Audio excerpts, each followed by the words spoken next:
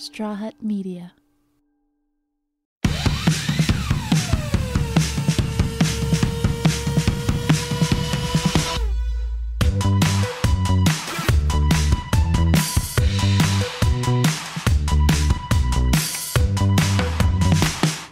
Hey guys, we are back. How you doing? Elsa? I'm asking the people that are going to be there. See, I told you we'd never fuck up, but I do. I always fuck up, and we're going to keep it. No, that's not a fuck up. Stop saying that. So you keeping it? I mean, how you doing? Bro. Let me start again. Are you keeping it? Yeah, I'm keeping it. I meant to say you're doing well. Oh my God, live. I am doing well. I'm doing well. Wait, no, I'm going to start again. Oh, go. Okay. Hey, Heartbreakers, we are back. We have missed you. How are you doing, Elsa? Wonderful, as always. What have you been up to? Nothing. You know what? I haven't had sex in forever. You know that's super weird for me, and I've been months. Well, okay. One time, but I feel like I felt like my life was going to end because I let him come in me and, sorry. Oh, you really did vomit a little bit. What? I'm sorry. What is that ring you have on? This one? Is that new? Yeah. You know what I'm not even going to take it off. Come inside you. You wanted to vomit. Yeah, what was it? Was it acid cum? Okay. No, it was who did it. I felt like my life was going to end that I let this man do this just because I was like, I'm probably going to get an STD. And when my test came back clean, that's when I was like, thank you. I'm not going to do it again. Thank you, Jesus. I will obey for the next however many months. Yes. So I haven't had sex. I'm making guys wait 6 weeks to have sex with me. And you know what? I thought that wasn't going to happen. I thought it was going to take a lot of time and maybe I wasn't going to find the men that I wanted, but none of them care. I told all of them, I said, no, I'm not having sex with you. It's just not where I'm at. It's not because I don't find you attractive. It's just for me, I don't find it to be beneficial even for them. Yeah. People want what they can't have in the first instance. That's like the thing that sets up the rest of the relationship. Yes. And guess what? None of them were like, oh, cool. You're so chill. I love your stories. I love having you around. We can just chill. We can eat. We can watch movies. And guess what? Every guy has been doing that. And I haven't been fucking them. One of them I almost wanted to fuck. And I went over there and I was like, he waited the 6 weeks. He put my name in a song. He did the most, right? Picked me up from... Put your name in a song. Picked me up from parties, would swoop up, pick me up. You know what I mean? Like he was doing a lot. And then he said something really rude to me. And so I blocked him and left. And how rude. I was okay. So like I said, he was doing the most. I actually really liked him. I'm not going to lie. So I was a little tipsy. I go over there. He hands me a joint. This is when I was still smoking. And it was rolled up like himself. You know what I mean? Like it wasn't bought from a store. So I always ask people, is this all weed?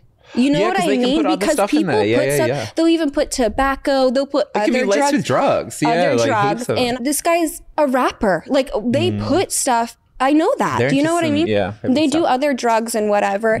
So I asked him and he just laughed it off. He's like, no, it's just straight weed. I smoked it. Then, okay, so I never had been in his master bathroom before. Surprising, right? But whatever. And there was no like toilet paper. There was no hand towels. There was nothing in the shower area for somebody to like bathe and like all types of stuff. Then every single time I've been over there, I've always asked for water, right?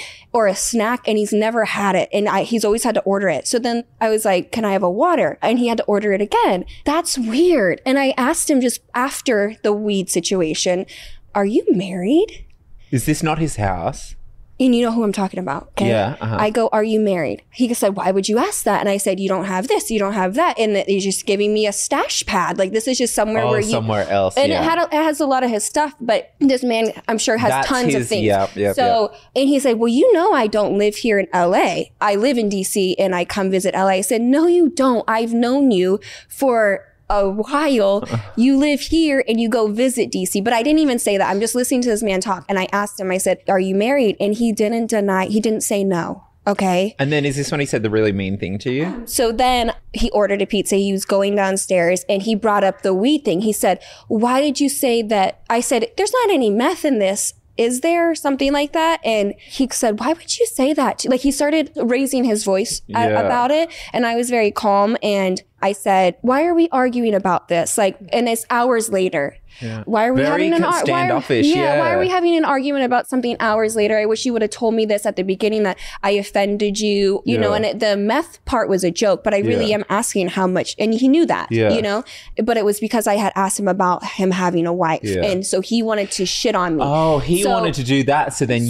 I said, let's not argue. Why are we in an argument? Why are we in a fight? And he goes, this is a fight to you? I said, yes, our voices are raised and we're not getting along. So to me, this is a fight. So as he's going downstairs to get the pizza, he goes, that's all your trauma speaking out. This man, I don't talk about exes. I don't want to talk about my traumas to people. It's not part of who I am. You also anymore. don't weaponize it against people in the middle of an argument, unless you've got something you've done wrong that he's trying to turn the tables. Yes. Honestly, I said, excuse me, because I knew what he was doing. And he goes downstairs and gets the pizza, and I'm laying there, and I really wanted to just go off on this man and be like, you know what? It's like, I was going to degrade the fuck out of him. But I decided I'm not stooping to that level anymore. And he used something against me that has nothing to do with him. I don't want to talk about my traumas with him. I don't want to talk about Why would you? It's not a safe space. Talk about it to me. And I'm always shutting it down. And I'll kind of answer it here and there because he's a very emotional person. But the fact that you're the one bringing up these things and then you're going to use it against me because I asked that you had a wife. After the it was after the weed. This is all becoming hostile because you asked about the wife. Then the wife thing. Then he raised his voice at me and said something very rude. So then I got up, I got dressed. I was going to have sex with him that night because I felt comfortable enough. And thank goodness I saw like a red flag, because I think that if I would have had sex with him first and then he would have said something like that to me, I would have felt very horrible. Emotional. And I would have felt like I had to explain and whatever. And so I got dressed and I left and I blocked him on everything. I did go home and cry. I'm not going to lie, because it hurt me. Like, you're not going to bring up things that I've been through, even though you're not bringing them up. Imagine if you did tell him some things and you confided in him. I did, because he brought them up. He would, when I would see him, he would want to get it straight away against you. When he didn't like something, a piece of shit human. When he didn't like something I said, and he didn't like that I was asking him for the truth. So I haven't spoken to him since. What a piece of shit. And it is disappointing, but aren't you glad you didn't have sex with him? Absolutely. That was the main thing, right? Absolutely, I am. Do you know what, like what we said on a previous hurt people. He is fucked up. There were some signs. Absolutely. I can't believe that you actually noticed the bathroom didn't have all of those things. I'm like, that is really on top of it. Oh, I'll just naturally notice those things. And also, I'm not looking to hook up with somebody. I am actually. If I find you overly attractive and I cannot help myself, it's not about not having sex, but I'm not going to open myself up to emotions, other people's emotions, and my own emotions if it's not going to go anywhere. And we had we were emotional together because we didn't have sex. We were talking every day. All in all, though, foolproof plan. So I heard there was this thing where it was saying that women now should make sure that $2,000 is spent on them first, and not in like a way like buy me things. It was like, if you're willing to put in enough effort and go to as many dates with me that it takes to get to that, then we can move to the next level. But, you know, because if guys are wanting just a one and done thing, no matter how they spin it, they're not going to keep going on dates with you and keep, you know, paying for dinner or doing whatever if they want it just quickly. Because they're like, oh, this is not working out. If they're still sticking around after you've gotten up to like a significant amount of dates, money spent on dates and getting ready and all that. Why are you laughing? No, I'm just shaking. That's what I was like. But yeah. Whatever, fuck him. So then he did try to eat me out one of the mornings, and I didn't like that either, because I was like, I told you we're not having sex. So that was another thing that pissed me off, which I'm not going to lie. Hey, he did come pick me up from a party, and I didn't have any clothes with me. So I was sleeping naked, and he was like humping me the whole night in his sleep. So I knew that he really was aroused, like even in his sleep, like snoring asleep, he was aroused because I was laying next. I don't know. He was probably having a sex dream. Excuse me. Then in the morning, he really couldn't help himself, so then he was trying to like eat me out. So then I was like, I checked him real quick and left. Oh, really? So no kitty for you. Yeah, no kitty. No kitty. It was not 6 weeks yet. So not the kitty. 6 weeks on the day he fucked up. Yeah, I know. We waited that 6 weeks. Literally. So you let people show you who they are. Yeah, don't listen to what they say. He showed you. Whatever. And that spoke volumes. spoke volumes. So guess what? I just saw something in the news I wanted to bring up. Tinder now has a matchmaking feature. So your friends can log in, like you can send them a code where they're able to go and do the swiping and find you someone. So you know how you want to be a matchmaker sometimes for your friends? Yes. So like there's a function now where you don't get into their DMs and stuff like that. Like it's still private, but you can go and make selections for them and then pass it over through the account. Are you going to have other people do that for you? No, but I might like to do it for other people. Oh, hell no, James. What the fuck are you talking about? Not for you. No. I mean, I wouldn't be able to find anyone on Tinder that you would want. I know not for me. Holly? Yeah. I actually decided that I was going to put her up on Bumble, and she said she was okay with it. Yeah, she said she was on there. She was on there the other night, and then I was looking at the selections. I was like, oh, not God. Good. Oh, well, man. it's just sneaky. I was going to say names. Oh, no. Oh, yeah. It's, she's for sure. Same ones. Yeah. I'm like, don't torture yourself anymore, honey. I want her to find happiness. Yes.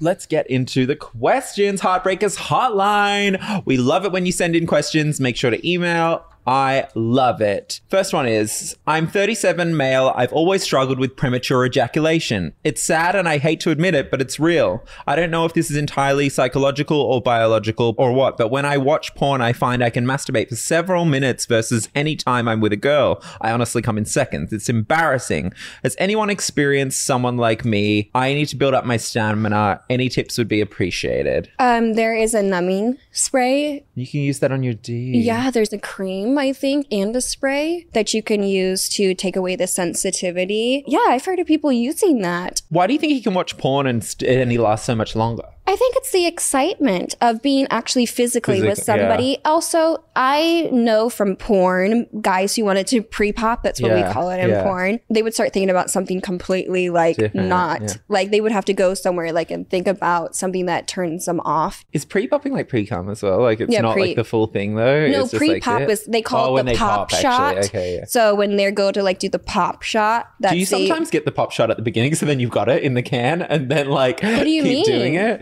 Like the pop shot of oh, this was a good moment. Like even though it's at the beginning. Pop shot is the cum. They call the pop shot. That's the end of the scene. The pop shot is when them coming. So you can't do it at the beginning because then they'll be soft. Okay. Sometimes guys can go again. Sometimes, yeah. A lot of times actually, but that's hard because they want the load to be big. So he needs to use a numbing spray. Go out and get yourself a numbing spray. Amazon, they'll have it. And maybe to take your brain to a place where you're a little bit not so aroused if you can. Yeah. I mean, do you have any suggestions? No, I think those are good ones. I love it. The spray works. I've heard of people doing that. Yeah. It's just a little bit numbing. This next one is from Anonymous. I have neighbors who are clearly into people watching them because they blatantly fuck in front of their windows, against their windows, and a lot of the time I really get into spying that I bought some binoculars, and maybe that was a little too carried away because the guy made eye contact with me. I was mortified, but also I kind of want to go over there and talk to them. Is it weird? How do I talk to the neighbors and tell them their kink is also kind of my kink? Oh, I love this one. Wow, that's risky because what if they're like, what the fuck? But they're clearly said that they doing made eye contact. Yeah. I would love to know the situation of the apartments. Like, how are they? Is it like a crossed thing? And they're like, can I just say the binoculars are a little too much? Because for sure. Are you sitting there right in front of the window like this? And how are you making eye contact if you've got binoculars on? Is it a girl or a guy that wrote this? But let me just say, also my kink, I think this is really hot. And I think that if you can definitely, without a doubt in your mind, know that they are making eye contact with you and that they like it, do not read between the lines. It has to be very clear. And if it is, absolutely go over and see them. And the person's like, what the fuck? I didn't notice that you were watching. And then I'd be like, so stop fucking in front of your windows, you fucking pervs. I'm going to call the police. Gaslight them. Gaslight them. And just tell them, this is inappropriate. I'm calling the cops. Exactly. I'm just going to call the cops. It's your word against mine. You're turning me on and I don't like it. You're turning me on. Oh my God. It's out of my control. Question, though. I'm really turned on by it.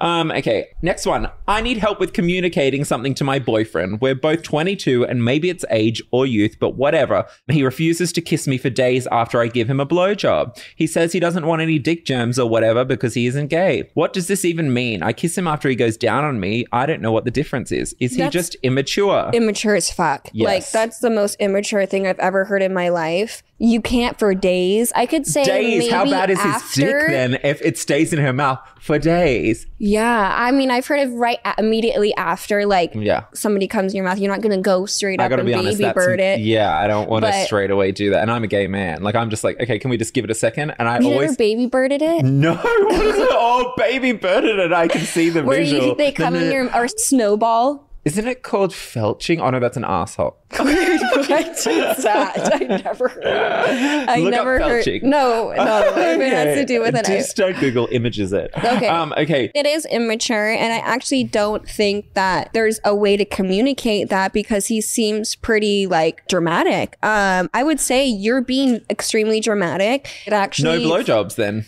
Yeah, no blowjobs. You're hurting my feelings by not kissing me. I can see right after. But once I brushed my teeth for days and used numerous times of mouthwash, like you're being... maybe he doesn't like kissing and he's trying to make that as an excuse. For days. So, I mean, it's just too much. I am all for someone not going straight there. Like people have done that to me before and I kind of feel bad because they've had their mouth on your private parts, but you're like, now I won't kiss you. They're like, dude, I just did a whole lot more than that. But in saying that, give it an hour, go brush your teeth, then it's fine. If not, then he is pretty gay because why is he saying that he isn't that's gay? Dramatic. That's dramatic. Oh, God. That's really dramatic. Next one is it weird if I'm not kinky at all? Everyone these days talks about all the crazy shit that they're going to do in bed or wish they could do. And I feel like I'm over here just wanting regular missionary intercourse and then get on with my life. I'm 42 and female. I don't think that it's weird at all. I actually think how loud people are about how kinky and slutty they are. I don't think it's coming from a genuine place. I think that it's just a battle of who's the dirtiest, who's the kinkiest on social media. I don't think majority of people are as kinky as people are trying to make it seem. But I also think that it comes with the person that you're with if they bring that out in you. You know, you can easily be kinky with somebody and not kinky with the next. Is hot. Missionary is so hot. I like missionary. Yeah. I don't think it's weird. I think that people who are being so loud about being kinky are weird. Yeah. That's what I think. And I know I'm loud and whatever about how kinky I am, but I see on social media people being like, people are just being and stuff. No. Like what? Yeah, you don't have to get that creative about it. You're having sex too often then if you got to start reinventing ways to make it hot. I mean, get a hobby. Because I felt bad. No, I don't think it's weird. If you're overly kinky, it's not weird either, but you don't have to be one or the other. Do what is true to you. Yes, and you can have a partner that brings out kinkiness. Yeah. It's all about comfortability. I like this next one. I'm 25, female, and my Friends with Benefits has organized a gangbang for me. It's always been a fantasy of mine, and it's going to be a birthday present. I'm so excited. No one ever gets me a gangbang for my birthday. I had a gangbang one year for my birthday. Oh, shit. Yes. Tell me. Oh, it was a gangbang. That was your birthday. I'm excited, but after, of course, a little nervous. Any tips for care and conversation before, during, and after? I want to enjoy it, but stay safe. Give this girl your advice from your birthday gangbang. Communication from the jump before anybody touches anyone. Say what your do's and don'ts are. When it comes to safety, either have everybody test or make sure they're using a condom. There's a lot of people involved, which means that the risk of an STD is even higher. You need to make sure that you're telling them what holes they're allowed to use, because say one's in the mouth, two in your hands, and you're bent over, and then one comes in through your ass and you're not prepared or stretched or even like Karate Kid. Or one anal, they can hurt you. And make sure you are using a lot of lube, a lot of lubrication, because you got to get one of those giant bottles. And just keep. Also, it's your birthday, so make sure everyone knows ahead of time that it is all about you and to make you the center of attention, because nobody wants that moment where they're like, oh shit, I got left out of the next sequence, like because someone else is like taking over. I don't want to be at a gangbang where I'm not the center of attention. Well, it's impossible. You have to be the center of attention. Well, I've had very limited experience with gangbangs, but the ones that I have had. Well, how much is a gang? How many people does it need to be? I think it has to be 4. Oh, I've had that. Okay, so that's just a 4-way. But yeah. Or maybe 5 is a gangbang 5. I thought it was 4 to 5. The more dicks, the better, really. You have to go in there telling them what you don't do like, and don't go in there saying, all right, there's nothing that I don't like, because I'm telling you, people will get very creative. And that'll kill the mood right away. It will kill the mood. And also, men are competitive. They are going to want to compete for who can fuck the best and who can do the kinkiest and whatever. So say you don't like to be slapped or choked. Well, somebody might come in and do that. You never thought about that. So think about things. I had to tell somebody, don't fucking lick my eyeball. I worked with this guy and he licked my eyeball, and I never thought in my head, I cannot stand when somebody licks inside my ear. I don't like this guy. I was like, I had to add that to the list. Never knew. Licking your eyeball. That's a new one. Yes. Please stay away from my retinas. Yes. Talk about pink eye. Like, oh my God. How does that even feel? Because there's all these tiny little things on her tongue. I feel like what is it? A cat tongue? Cat, yes. No, I didn't have a cat really licking my eye. Taste buds are tiny little blobs all over your tongue. Yeah, I was real quick. Like, did you just lick my eyeball? And then you went and looked inside my ear, and I was like, we got to stop. Speaking of stopping, my segues are the best. This has been fun. Yes. I love that. Want questions? Questions. We have some live questions. Oh my God, I love this component.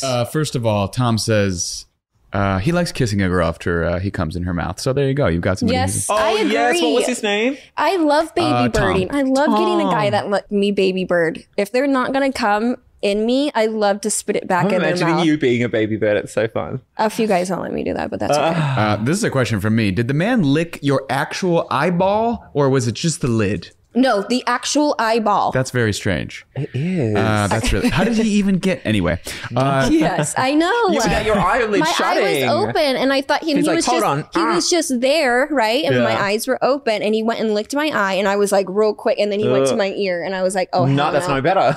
No.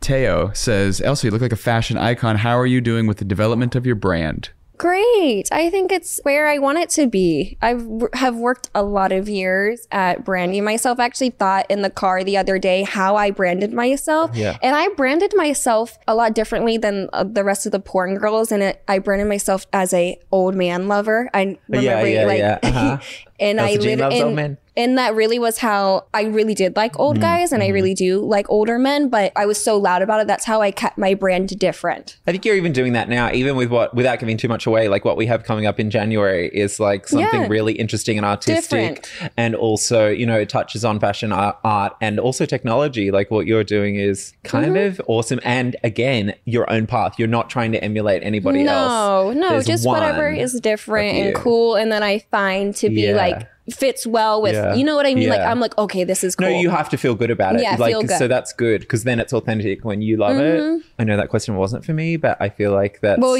sometimes you need a friend to tell you. You're my manager, so you're also... I know, but you call all the shots though. So like, and being authentic and knowing what you want and what will feel good. And also you always come back to the fans. Like you always say like, okay, it needs to be some sort of angle for the fans. Yes, and, absolutely. So that's really cool. I mean, that's why you last. Yes, it's important. Cool. Is that one more question for Elsa? Have you ever been to an Arab country? Dubai is an Arab country. Right? She just got back from there. I just got back from Dubai, and I'll probably go again. I've also been to Doha, Qatar, right? Yeah. I love Arabs. They're so hot. I love it there because I felt safer than I felt in LA or anywhere in the US. LA is so damn because dangerous when one of the room service people was telling me that cussing is illegal. You go to jail for 2 years. The laws are so strict that nobody even wants to play with them. So that's why I was like, no wonder I feel so safe. Like, you could just feel that people aren't trying to. People are disciplined. Yes, very disciplined. Love that. Yeah. Thank you for joining us, guys. Have the best week to our Heartbreakers. What? Oh my God. She's freezing. The after show will be on. Yes. Oh my God. See you later.